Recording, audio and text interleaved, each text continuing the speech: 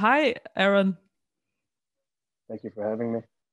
Thank you for joining me in this online interview. It's a kind of a perfect image on the last year, huh? Yeah, sums it up pretty well. I remember speaking to you. It was probably 1 year ago when you had to stand and watch out of your window in Sluseholmen, and you could see some guys running around. How has the last year been for you? I think, yeah,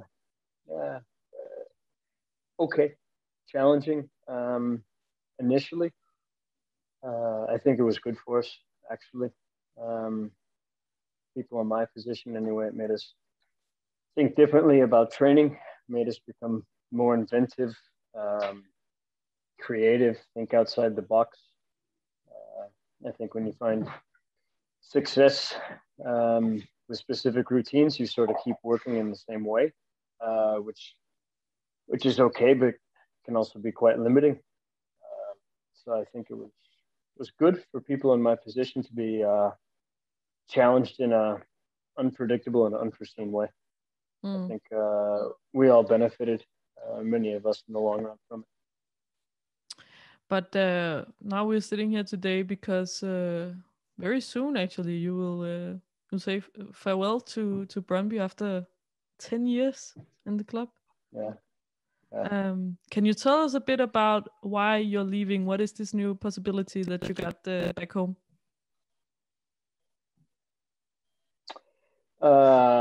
3 weeks ago, I was contacted by an MLS club. 4 weeks ago, maybe. And they offered me for the position of head of performance and sports science. And it wasn't exactly in the plans on any level, but it seemed like the right opportunity for myself professionally at this time, and good opportunity for the family as well. So something after a lot of discussion and thoughts back and forth, we decided to accept the offer. And it's in your hometown, right? It's not entirely in my hometown, but it's where I moved to Denmark from. I was at the University of Colorado in Boulder, and the club is located very closely to there. Do have family there, sister, brother-in-law, nieces, and parents also buying a winter house there as well. So we'll talk more about this later. But first of all, I want to go those 10 years back when you made the move to Denmark, because it's actually quite a funny story how you ended up spending 10 years in Brøndby. Can you take us back to where it all began? Yeah, I was at the university, and most of the MLS clubs would not take my emails or calls. I just wanted to intern with them, very much with the one that just hired me, and have extended family here in Denmark. And they lived in Allerholt, just north of the city, and said, if you want to pop up for 6 months, come overseas. Maybe you can intern for one of the many clubs in the Copenhagen area. And so got on the plane with a suitcase and a smile. I think I sent 214 emails before I arrived, and then another 100 something after I got here, because I still didn't have any offers or any acceptance. The 3 clubs I did hear back from was Brøndby, Copenhagen, and Nordsjælland. And nobody really had an internship, or they weren't really working in that way. At the time, I wasn't searching for money, just sort of real world applicable experience. And then someone contacted me and said the women's team actually in Brøndby is looking for a fitness coach to be there almost every day. And it's a good team, a lot of national players. they're in second place. They were in Champions League, etc., etc. Went to a meeting with Per Leesdorf and did a couple trainings with the girls, and then was fortunate enough to be with them for the entire first year. And then they brought me back. Speaking about the women's team, because a few days ago they played against Lyon in the Champions League. Do you think these working close with them? I know not the same players that they are now, but do you think they get recognized enough for the thing they do, playing football on a high level, having a job, etc.? I think they get recognized socially for what they do. I think a lot of, especially young girls and women, are really aware of the accomplishments of a lot of the women's teams and what they've done in Denmark. Economically, it's a different story. I would say they're not as recognized as they should be, especially if they want the sport to grow within Denmark. And I think certainly the aspect that is not seen or appreciated enough at all is what the women accomplish outside of football. You know, I had a player who's now a doctor and was in medical school when she was playing full time. Another who was a nurse, a number who were teachers, a number who were university students, and they still trained every day and were at the club, worked hard and traveled weekends, and sacrificed as much or more as many of the men that I've come across. So that really impressed me, what they were capable of. But after spending some time at the women's team, you got pulled over at the Superliga team as an assistant, or what? Yeah, but not until Copenhagen wanted to hire me for the School of Excellence. and then the men's team popped over. Mm-hmm. But it was just in the right place, right time. The previous fitness coach's contract was running out. He wanted to explore some other things. So they offered me a job to come on as his assistant for the first 6 months and continue to work with the women's team. So it was an absolutely perfect situation. It was, albeit a little bit unexpected. I was actually expecting more to maybe be brought on with the youth department, U19, U17, these kind of things. So I was really surprised when I got the initial offer, and of course accepted that and stayed on with the women's team for an additional 2 years after that. So I know that at this time when you got the offer from FC Copenhagen, you haven't been in Brøndby for that long. But especially in the recent years, we've seen many moves back and forth, Brøndby and FCK. In the position you are now, Ahron, could you make the move? Is it different in your role and other roles than a player, for example? I think it's different for foreigners than it is for Danes because they understand the history, and as a foreigner, it's often you're happy to have employment, you're happy to have the job, you're happy for the opportunity. I think with some of the young guys that we've brought up, Fondrup, Jobber Lindstrøm, Kabongo, Skipper, all these guys, I think that would be unthinkable for them. But it seems to be a growing trend in sport. You see it happen at levels of Man City and Man U. I won't be too critical of any situation because we now benefit from having a former Copenhagen guy in Anders Arhoff. And I'm grateful that he's come over to fill the gap when I'm away. But could you do it now, tomorrow?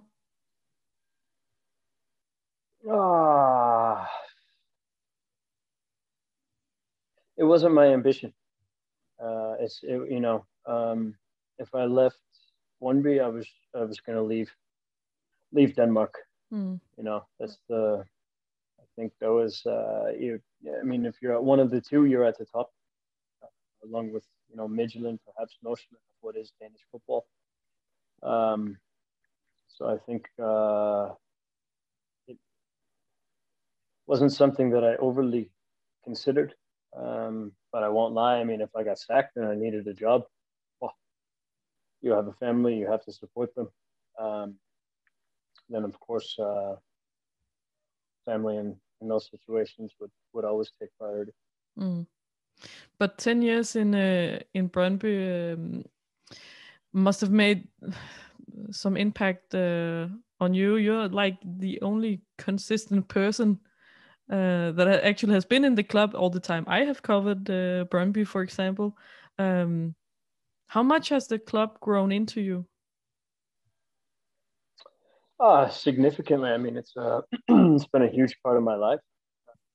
It's had a huge influence, not only on the day-to-day, but it sort of shaped me in terms of who I am as a coach, what I was able to explore, and directions I wanted to go, and type of place where you can make mistakes, learn from them, and become better as a result.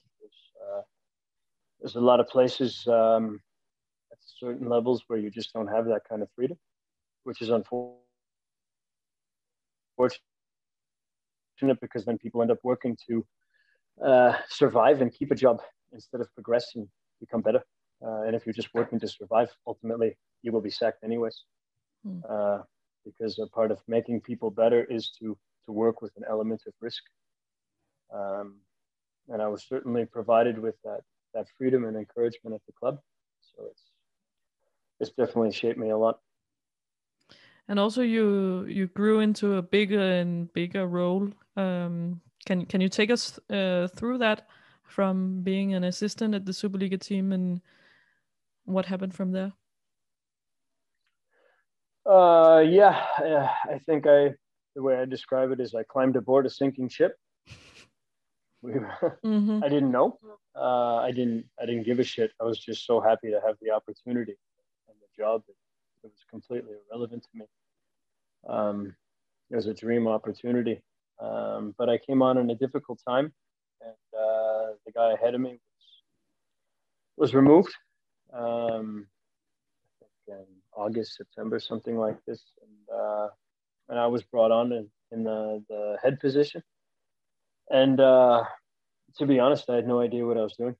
I was totally inexperienced. I was totally young. I had all these theoretical sort of book research ideas, which is what you're educated with at a university. And fortunately, I was just surrounded by really clever people, especially Pete, the head physio, who's still there. And we just sort of talked through a lot of stuff. And I came on and, started to get a hang of what was going on, the periodization, what kind of stimulus the players could handle and when. And then we survived in Horsens. And then after that, everything sort of changed. The whole structure of the club, the board, the direction, the coaching, everything. Then we entered the Thomas Frank era, which was full of optimism and progression, and a lot of young guys and a lot of energy.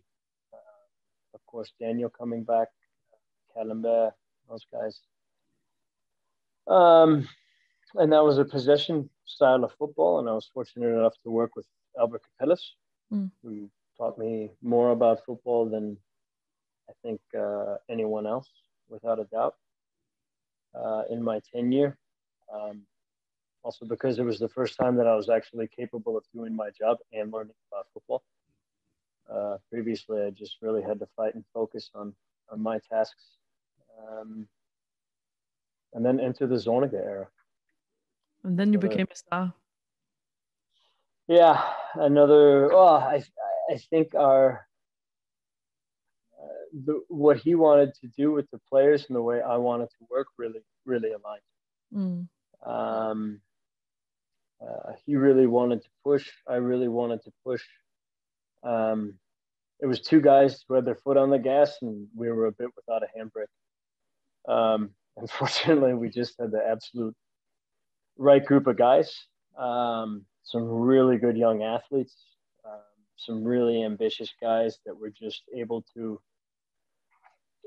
deal with both of our craziness in combination, and they put together something really nice.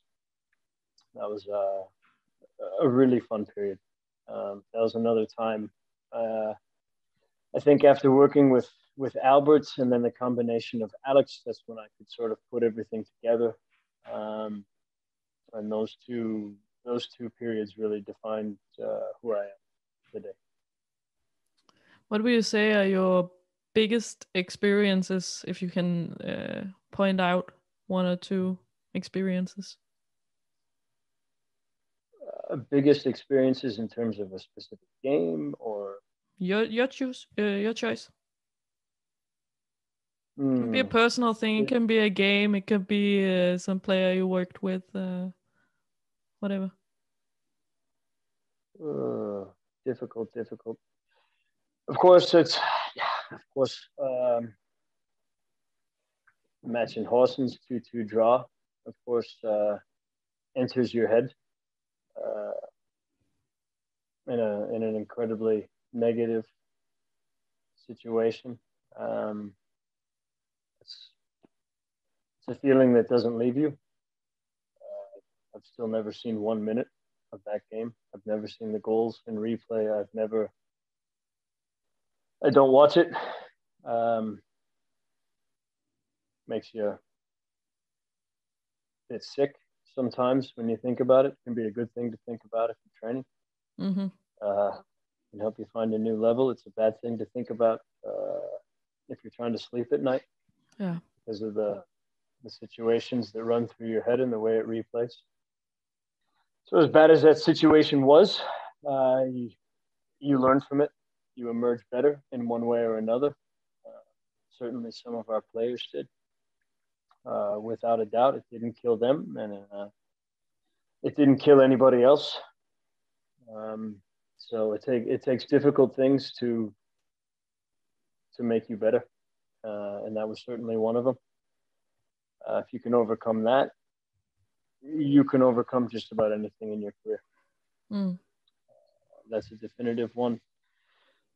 The other one,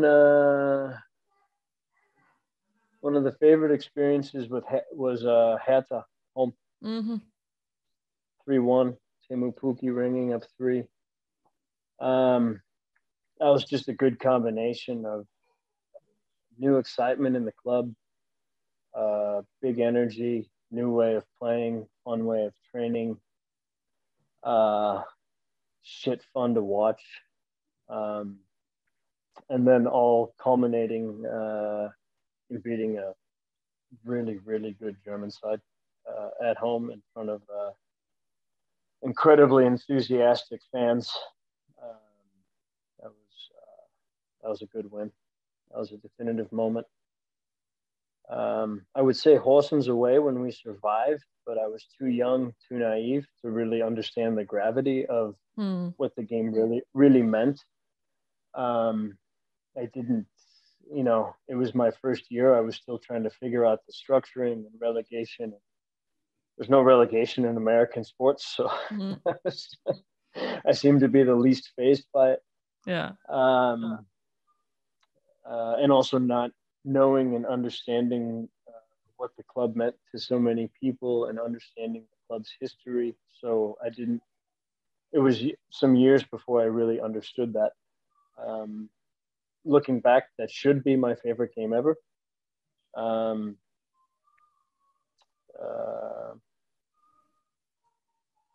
First cup final against Copenhagen.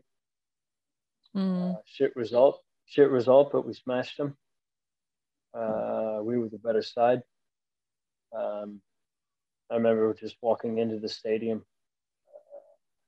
the yellow wall, it was, I realized I was crying, even though I was just happy, but it was so emotional. It was so, the noise. Yeah, I mean, it's situations like that that justify you being away from your best friends, your parents, your siblings. Yeah, missing some best friends' weddings, maybe your best friend's parents' funeral. I mean, there's a lot of things you sacrifice in football to live when you live on the other side of the planet. But situations like that, those moments, you understand why you do it. Mm. Can you point out a player, maybe two, who really impressed you in their physical development during the time working with you? If I could mention one example, it would be Mikael Uhre. But maybe you can point out one or two players where you were really impressed. Yeah, yeah. I think yeah, it was a good example, but I think he's where he should be. You know, and not to take away from him, he definitely got there with hard work. A lot of hard work and a lot of hard work that he did on his own and his own initiative. But he's got that engine. He's got that power. So I'm happy that he's brought that forward. Top of my head, Fondo, without a doubt. He arrived as a skinny, hardworking 16-year-old who wasn't afraid to hit the biggest guy in any training match or any friendly or even sometimes in our own training. You know, now he's bigger, stronger. He's still got that big running engine. Plays 10 kilos heavier than he is. You know, it's like Rudolph Austin, but you know, is as little as label. Yeah. You know, but again, he's really developed in a nice way. Great mentality, really good work ethic. I think Andrew Hughes there. You know, he always had some gifts, but under Zoniga's system, paired with my idiot run, and in the preseason and the combination of two crazies, he really, really grew and flourished. He was always a good athlete, but man, he was a killer in that system and that training model. It was really fun to watch him because, of course, we had him since he was a young guy. You know, sometimes it just takes the right combination of things to really unlock somebody. Yeah. See the potential. Can you also try and describe the whole development of data and technical things at your service? Because that's something Brøndby invested a lot in during the last few years, and how that helped your work. Yeah, I think it's become more and more common in all sport. Extremely so in football, which is actually a pretty complicated place to apply it. It's been common for a long time in sports like baseball, basket, American football, which is an easy place to apply it because there's a definitive beginning and an end to each series or each play. Football is actually quite a difficult place because it's 22 guys spread out over a big area. Human beings have a lot of variability and are unpredictable. Yeah. So it's been creeping into football for the last decade.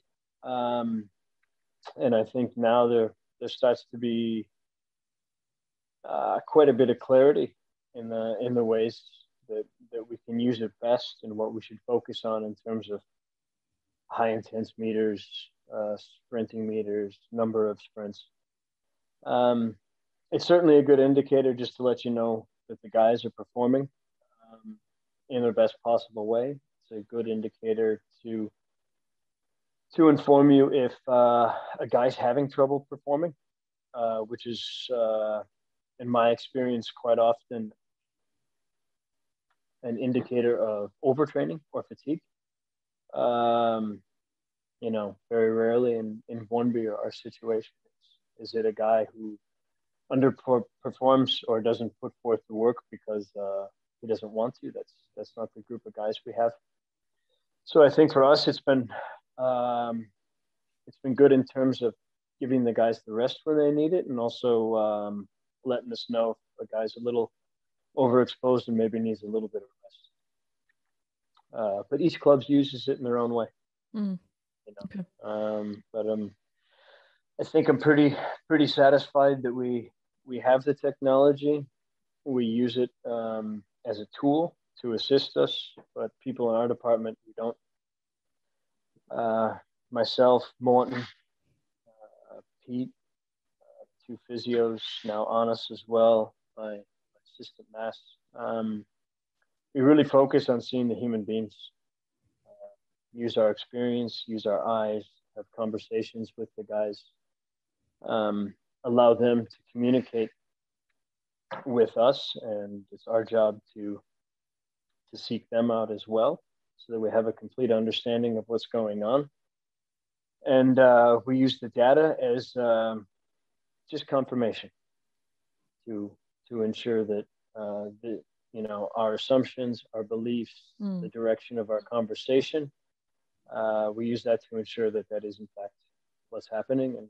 And quite often the data will reflect the conversations. Okay.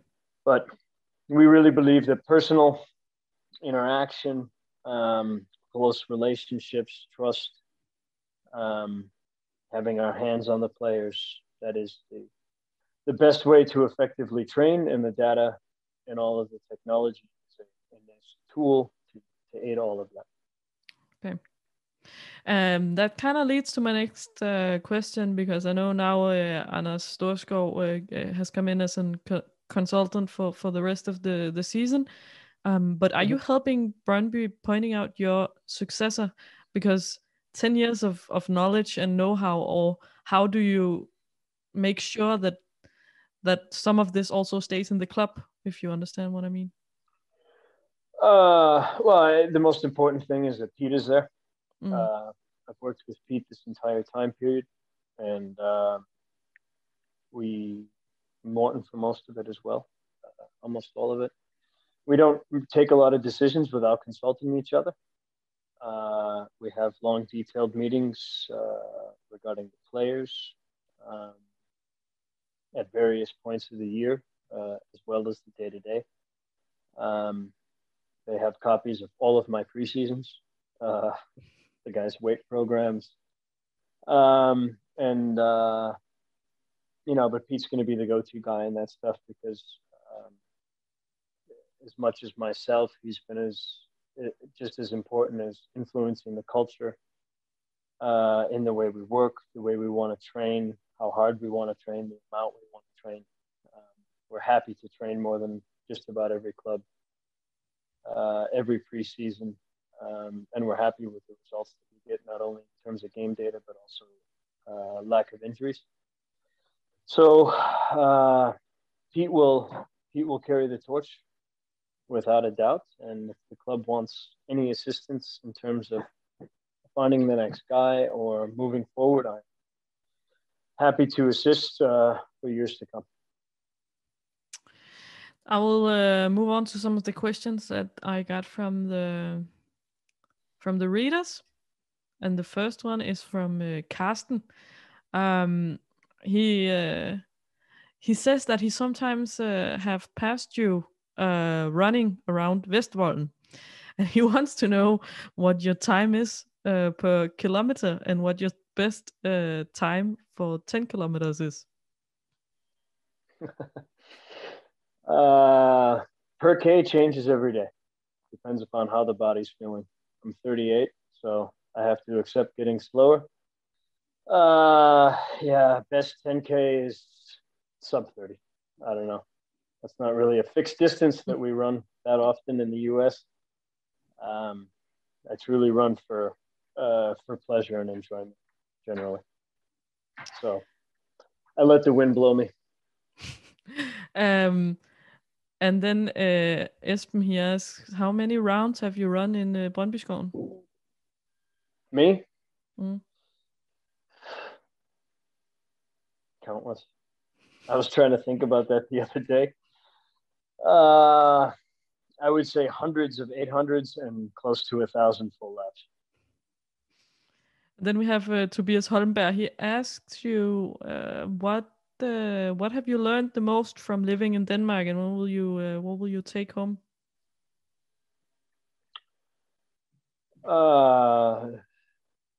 Very simply,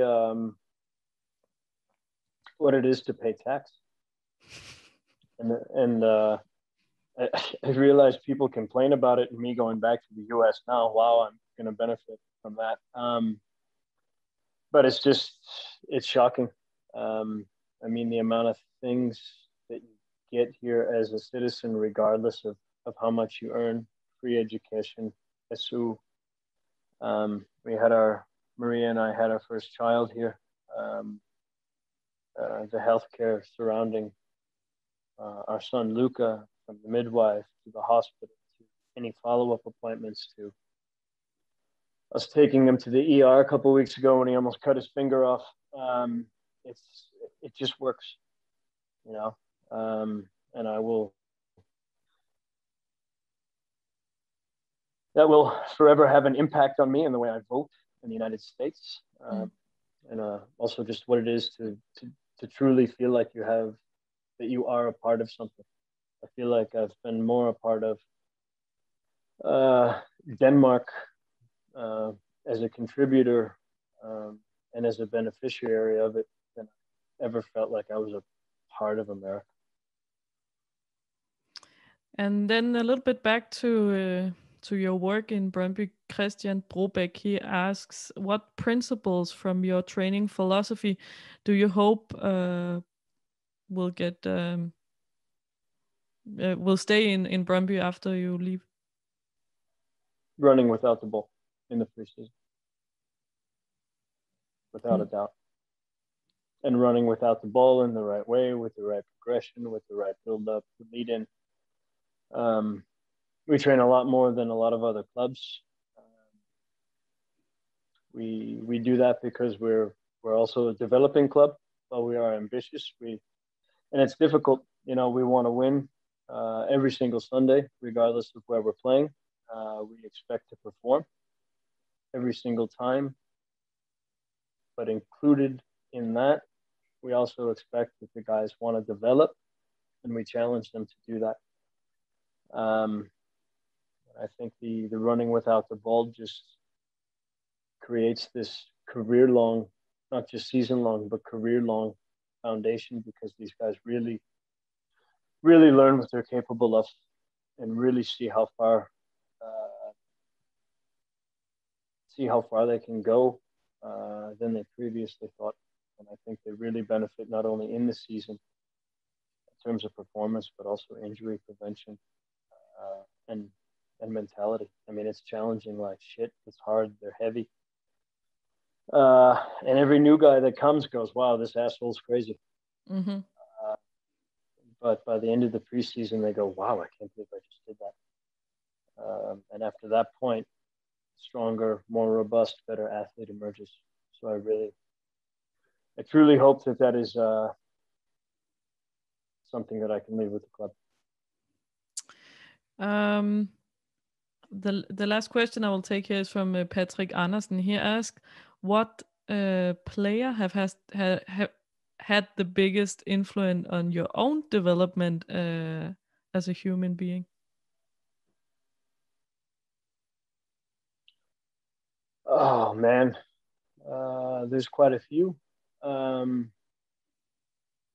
think to work with guys like Kalle and Aga, guys who are abroad at big clubs, and then to come back to Brøndby. When they let you know that you have quality, and that when they come to you for advice, when they seek you out, that is empowering when you're quite young. I wasn't that deep into my career at that point. Of course, those guys have had a plethora of experience, so that was a big impact for me. And then there's other guys, a guy like Tony Young, who previously in my career I would think, "Whoa, look at this guy's data from training in the match. Look how he's not moving." But then you learn what it is to be an incredibly talented, clever football player, one who anticipates instead of reacts, and then a good reminder, don't always look at the numbers, but actually see the athletes, see the game.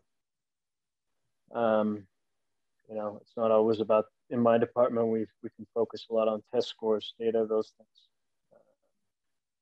But with Tony, there's a reminder that there's just so much variation in what the term quality can refer to. Then I have the last one is not a question, it's actually a message from a guy called Benjamin Leander. He's a former referee, and now he's an expert on Mediano. But he says that just say hi to him and thank him for always being exceptionally pleasant to meet, both on the pitch and everywhere else. He is one of the nicest people I got to meet in my time as an elite referee. So I just thought I wanted to give you that.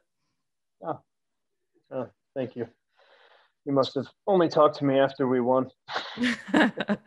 And then the last thing from me, Ahron, because it's right now no spectators in the stands. Can we get you to come back for a game when the stadiums are full? Because I think many fans, I know that you're not in the spotlight usually, but I think many people would like to say goodbye and thank you for your time at the club. Can we get you to come back?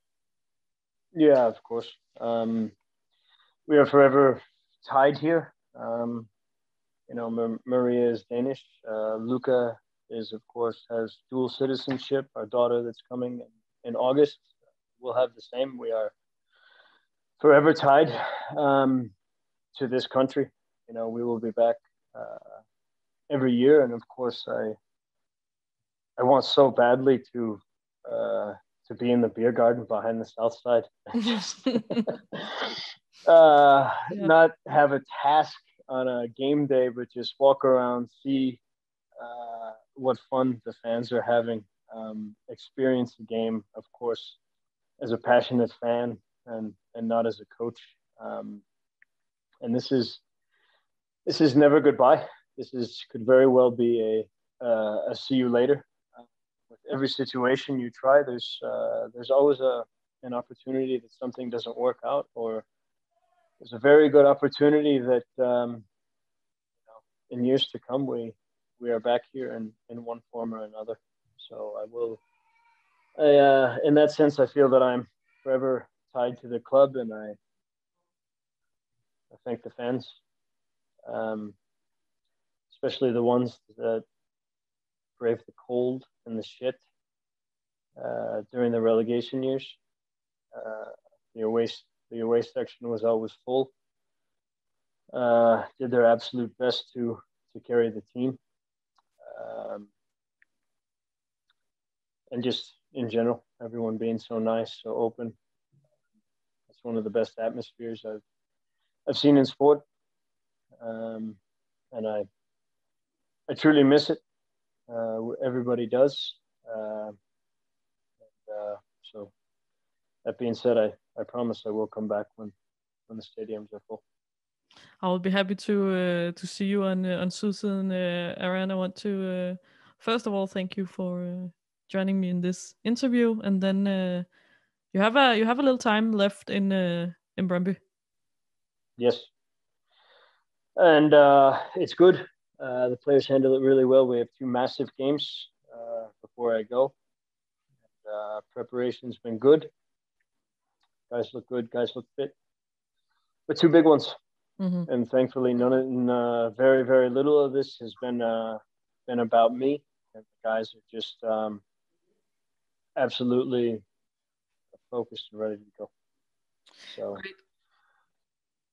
Yeah, need to be in that top position going into the playoffs, because I think, they're rolling, man. The young boys, everybody looks good. Perfect, Ahron. That's nice to hear. But thank you so much. Thank you.